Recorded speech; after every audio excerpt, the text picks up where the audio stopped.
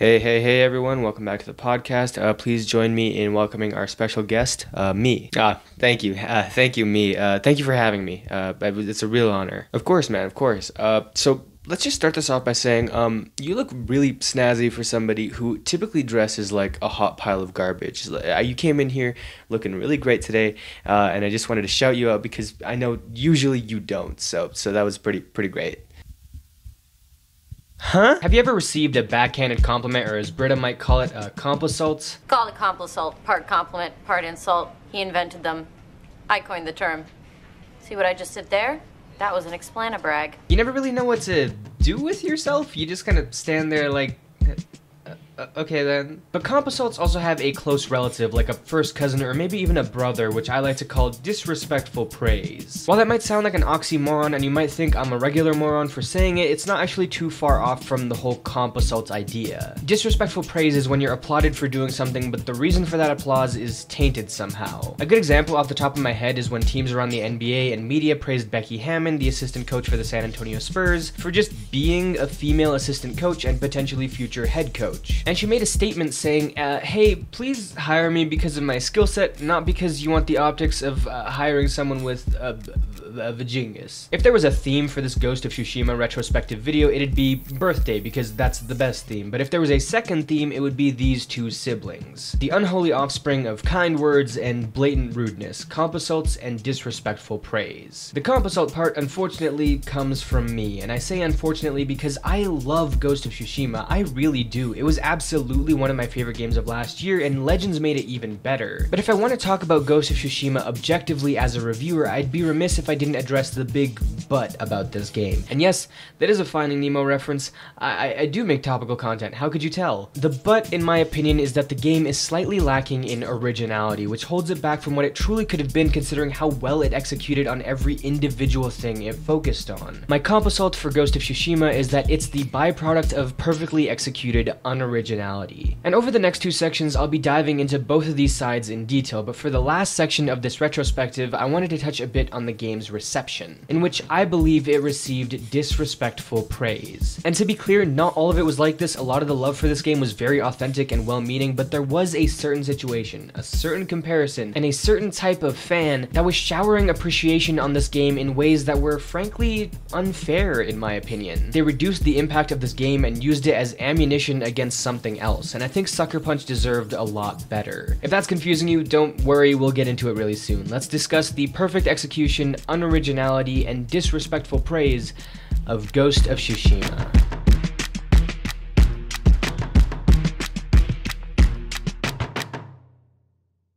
First and foremost, the game is beautiful. Listen, this game does not have the pure technical prowess in textures and face models and lip syncing that other studios such as Naughty Dog, Sony Santa Monica, and Rockstar have displayed, but Ghost of Tsushima looks just as good in my opinion as games by those other studios, and it's through art design and more specifically, colors. I'm convinced Sucker Punch invented new colors just to put in this game because there's so damn many. They literally took the color wheel and went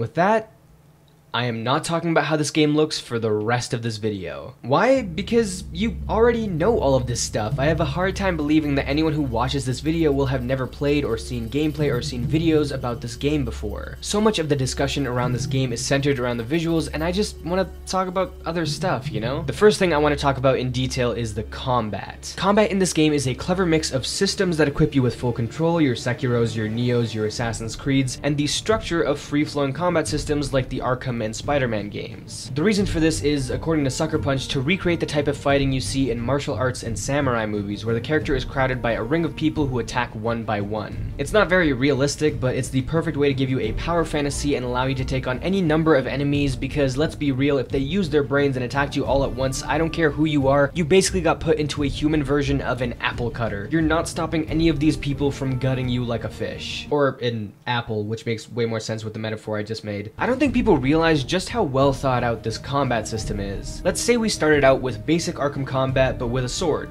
bing bang boom, we got Shadow of Mordor. Not everyone likes this style of combat, but a lot of people do, me included. However, this combat only thrives through exaggerated motion. Batman flipping and diving over people to reach an opponent and then folding him up like he's trying to make an origami crane. Talion rolling over dudes and stabbing them in the face with a dagger. This is some of the most hand-holdy type of gameplay that you'll ever experience, and because of that, it's got to deliver in the sauce that you're putting onto this very simple combat steak in order to make it appetizing. I was very hungry while writing this. But Ghost of Tsushima is committed to being authentic to samurai style combat, which means quick, efficient strikes, not backflips and daggers through ears. So they instead decided to keep the part of the system which sends people at you individually, but gave you far more control over your player. You had more agency in exactly how you attacked, when you parried, and when you dodged. Unlike a game like Arkham, you could pick your spots on when to attack and when to defend and exactly how you wanted to do both of those things, and unlike a game like Sekiro, you were placed in a cinematic, heavily structured set piece every time you got into a fight. Now that's fine and dandy and everything, but here's the issue.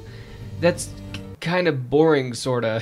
In not being given the freedom of a typical third-person melee game, you never have moments where you feel pressured by numbers and you always need to be alert of where you are and where your enemies are in relation to you. And you also never really feel overwhelmed by a large number of enemies, there's just no tension. And in not being able to perform ludicrously violent attacks while flinging yourself all over the place, you don't get the gratification of over-the-top combat. Basically, it's a little mindless, and that mindlessness is not turned into big dumb fun. This can be enjoyable for a while, but it was not gonna fly for an entire 20 to 60 hour game. And in order to remedy that, Ghost of Tsushima took another page out of the existing combat mechanics playbook. Stances. In slowly introducing new enemy types which force you to switch up your stances in order to combat them, each with their own special move that was effective against these enemy types, Ghost of Tsushima found the perfect balance of what it wanted from its combat. You were still fighting one enemy at a time, but the short amount of downtime between each dude that stepped up to you was now laced with a tiny bit of strategy. Every time you were attacked, you had to see whether you had to simply evade this person and maybe go at an enemy type that you found troublesome and switch up your stances in doing so, or if you just try to counter your current attacker and get that out of the way. And you also had to consider just how aggressively you could pursue someone before somebody behind you would maybe throw an unblockable at you, since a lot of these special moves that were so effective against specific enemy types were a tiny bit time consuming for you to use effectively. Pulling off a combat system that didn't feel inauthentic to the style of samurais while also trying to replicate movie style cinematic group battles was a much harder undertaking than it seemed. It would have been really easy to mess this up. But Ghost of Tsushima pulled from multiple sources of inspiration and kind of slammed those ideas together in a way that works way better than it had any right to be honest. I know I spent a lot of time here breaking down this combat system, but I think it's a good microcosm of my thoughts on this game. It's fantastic at taking other systems from other games, jotting down notes, and then putting it all together in order to get the desired effect. I think the combat execution, considering what their intention was perfect, and it came as a result of mashing a few other existing ideas together. But you know, combat is one thing. A lot of games have good combat. What's even harder to pull off oftentimes is the open world elements. Now, I've been critical of open world games in the past, specifically in this video right here, but with Ghost of Tsushima, despite being open world, I was actually motivated enough to get through all of its content and obtain the platinum, so why is that? First of all, the game's leveling and difficulty is handled way better than so many of its open world contemporaries. At least the style of open world game that this is, because obviously there are a few different types. There's no level gating with missions, which is something that I've always hated, and instead the game gets progressively harder through its enemy types for the most part. The juggling act you need to perform gets more complicated as more enemies are introduced and you need to switch up your styles more often. The enemies don't just do crazy damage or take an insane amount of hits to kill or anything like you usually get in these games, but instead you have to duck and weave in more complex ways as you get further along. I like this approach a lot. Most of the time open world games just kind of make things hit harder as you go along, so you need to boost your stats in order to deal with them. Basically, if we go back to me calling this a juggling act, that'd be the equivalent of making juggling harder by adding spikes to all the balls, so you gotta get yourself special gloves to deal with it. But in Ghost of Tsushima, it raises its difficulty by just giving you more balls to juggle as it goes along. It's more natural, more fitting for your increasing skill level, and is a much less obtuse system than just shafting you with a bunch of pointy objects. Also, very cleverly, the game uses a twist at the end of its first act to introduce an enemy type that doesn't require a different stance, but is much faster and harder to deal with than the Mongoloid boys. And because of the nature of this twist, these enemies also start occupying the earlier sections of the game. The story splits this map into 3 sections, and the later 2 are unlocked once you complete acts 1 and 2 respectively. So there's kind of a built-in indicator of where things will be a bit more difficult, but this one decision made sure that if you go back to the beginning area, it won't be piss easy and you'll actually still enjoy enjoy yourself. On top of that, the game layers its methods of allowing you to improve your combat skills very well, with some skills being gained by the typical route of earning skill points by doing stuff around the world and then using those to learn how to perfectly dodge or parry, etc. And then other stuff like health upgrades, resolve upgrades, and more powerful attacks coming as a reward for simple world activities. Usually the level system in games is to encourage you to go out doing side quests and bumping up your level so you can continue the main path, but here the game doesn't force you to have to do a lot of that side content to continue. You're able to do it of your own volition, and if you choose to do so, you'll get rewarded for your troubles. Since the game does section itself off into 3 parts also, it's able to control the amount of bamboo strikes, hot springs, and mythic quests, Raven's Banquets, that you get to access at any one time, which are the activities that upgrade those 3 things I mentioned just now. So basically it gives you the freedom to go off and upgrade yourself however you want, but it maintains control to ensure its difficulty curve never gets too out of whack. And speaking of those activities, I think a fitting final thing to talk about in terms of the genius execution of this game is in how the open world icons and activities are laced beautifully into the overall world of this game. I think everyone kinda hates the tedious, unnecessary map icons for open world titles that end up just being the 40th of 112 scrolls littered throughout the game. Their existence might not detract from your enjoyment too much. Hell, I even enjoyed Origins quite a bit despite it containing some of my biggest open world pet peeves, but basically everyone is aware that they're just lazy attempts to try and artificially increase your playtime and boost how many things it looks like the game offers when you take a quick glance at the map. While Ghost of Tsushima's situation isn't all that different, I do want to shout it out for the fact that A, it gives rewards way more often for doing this stuff, including giving you different cosmetic items or improving your player like I just mentioned recently, and B, the game incorporates these things incredibly well into its world to the point that they seem a lot less unnatural than they usually do.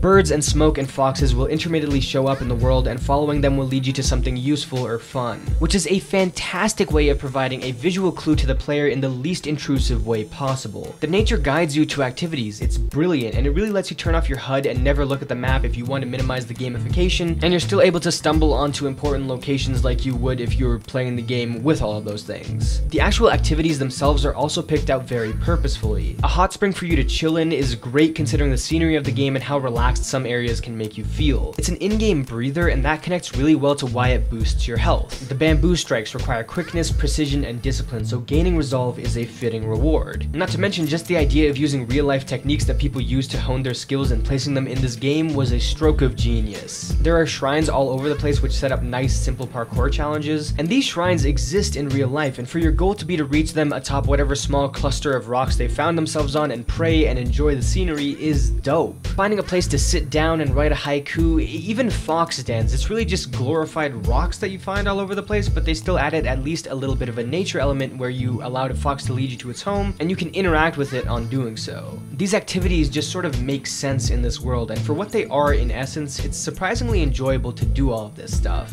But the actual core of this open world system is deeply flawed, so while at a microscopic scale each of these decisions are a perfect way to pull off this structure, the structure itself has some issues, so it's time we stop gushing over the game and explore.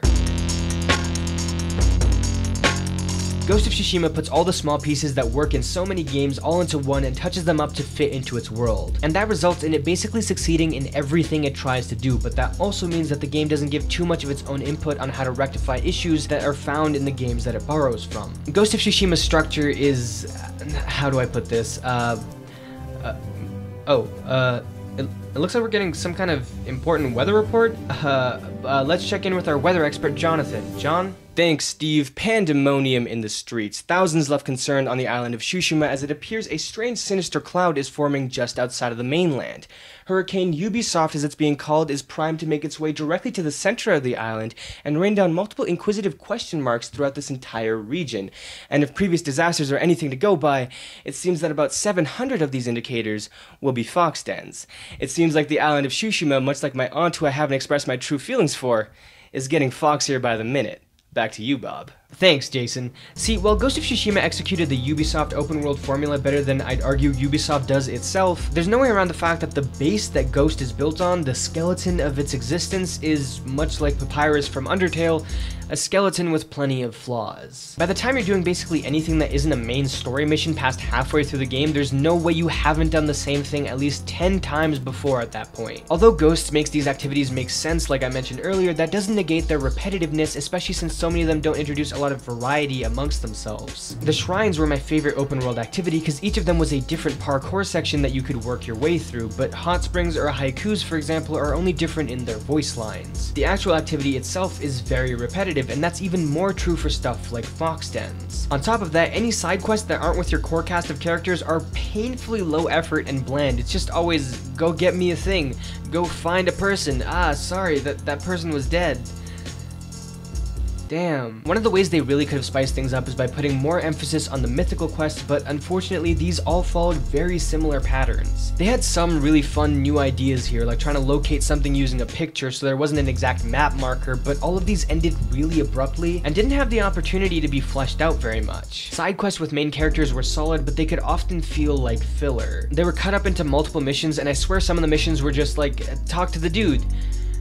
Okay, you're done. The game does the classic Ubisoft thing of having a sick opening and you're riding through the field like, holy shit, this is about to be the greatest game of life in ever. But then you spend the next 10 hours barely eking forward on the important stuff because the game hits pause and says, okay, here's a bunch of other dudes who have their own problems that aren't as interesting as yours, but you gotta hang out with them for a bit so we can increase your playtime. Again, these quests weren't bad, but they're ways for the game to basically shift to its B-list elements for a large chunk of time between its juicier parts, which just always throws up the pacing. I would have really liked it if Sucker Punch had decided to tweak the open world Ubisoft system to be a bit more interesting for the player. Like, for example, in an early mission you're meant to kind of scope out a camp and see where you can enter from and how you can take on this place that's swarming with enemy soldiers. Now, the mission basically has exact places where it wants you to look, and this whole scenario ends up being pretty linear, but imagine if Sucker Punch had incorporated more strategy into the Ubisoft camp system. Instead of making every camp feel basically the same, they could have all been handcrafted, perhaps with exploitable back entrances or weak structures that you could collapse for kills or a distraction, or barrels of wine to poison if you could sneak in properly. With each camp layout being slightly different in ways that actually matter, and you needing to actually plan out your strategy for each one. You could probably put detecting some of this stuff like weak walls in the skill tree, and you could also use frightened Mongols that you meet in the open world to not just tell you where camps are, but also hint at weaknesses that it might have. In doing so, the monotony that comes hand in hand with some of these design decisions disappears, at least for one major world activity.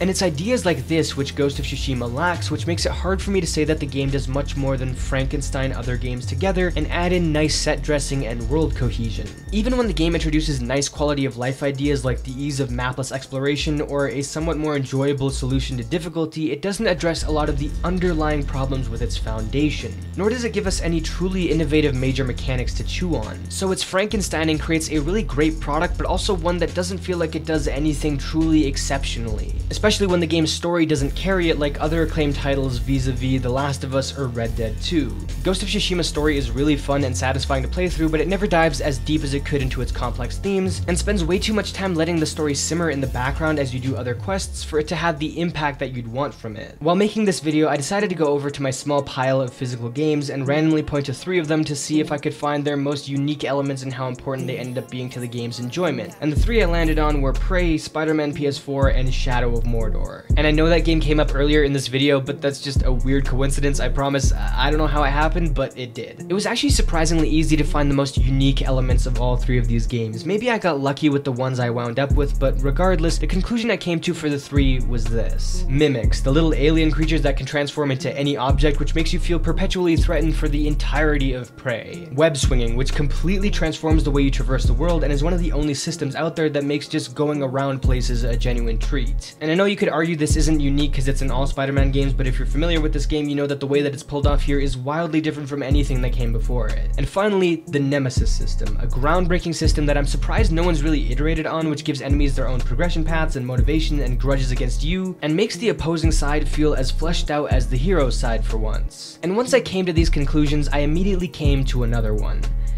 These were all kind of the best parts of these games. Not every new idea that's put forward by a game is a winner, but the good games are made great through their breakthroughs. Ghost of Tsushima is not worse than any of these games in my opinion, although that discussion is open and these are some really stellar games we're talking about here. And the reason I think it's not worse is because of everything I talked about in the last section. It does everything it wants to basically as well as you could hope for, but the game is stopped short from its potential in my eyes because it also doesn't have the X factor that any of these games games do.